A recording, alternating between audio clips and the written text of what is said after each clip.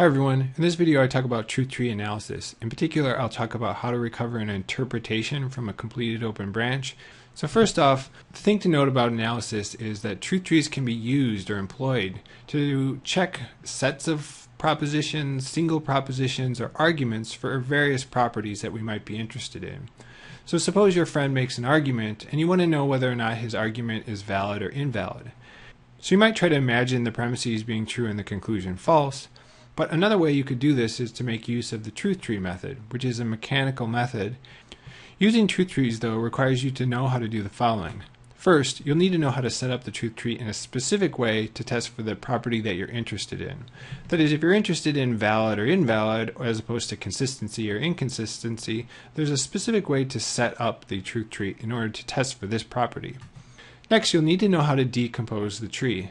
That is, you'll need to know how to make use of the various decomposition rules to display the conditions under which various formulas are true. Third, you'll have to be able to determine whether a tree is a completed open tree or a closed tree. And then finally, you'll need to know what a completed open tree or closed tree tells you about the set of formulas in the tree. That is, you'll need to know whether or not a completed open tree tells you that an argument is valid or invalid.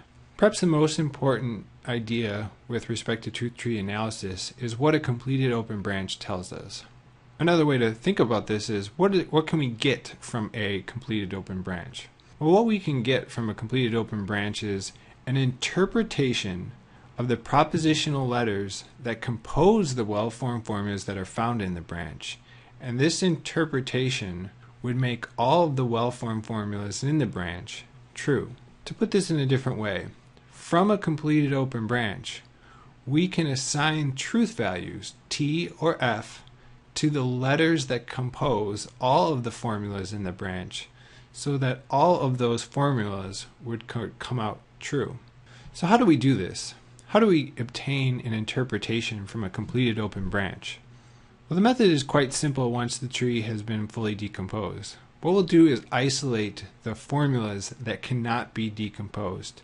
These are the literal well-formed formulas. We'll assign a value of T to the propositional letters that are found in atomic well-formed formulas, and a value of F to the propositional letters that are found in the negated atomic well-formed formulas. So it's helpful to look at an example. So imagine that P, Q, and not R are the literal well-formed formulas found in a completed open branch. We can obtain an interpretation by assigning true to the propositional letters that are found in atomic well-formed formulas and false to the propositional letters found in the negated atomic well-formed formulas. In other words, if we have P, Q, and not R in a branch, we'll assign P a value of true, Q a value of true, and R a value of false. So let's look at an example of this. Suppose we have the following tree. We have two formulas to start, and those formulas are decomposed at lines 3, 4, and 5.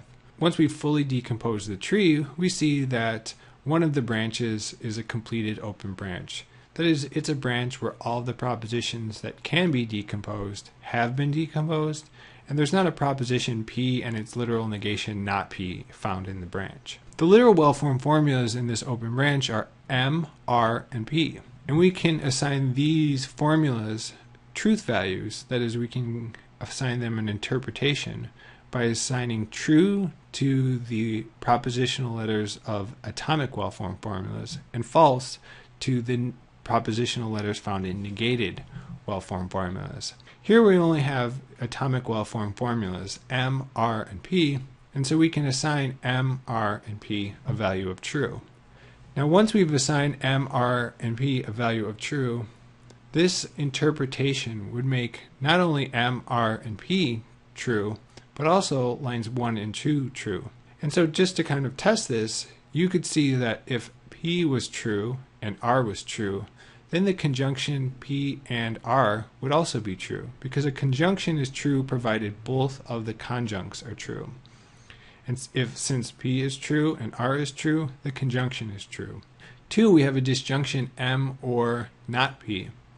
Now we know a disjunction is true provided either one of the disjuncts are true, And if M is true, like the interpretation says, then the disjunction M or not P is also true.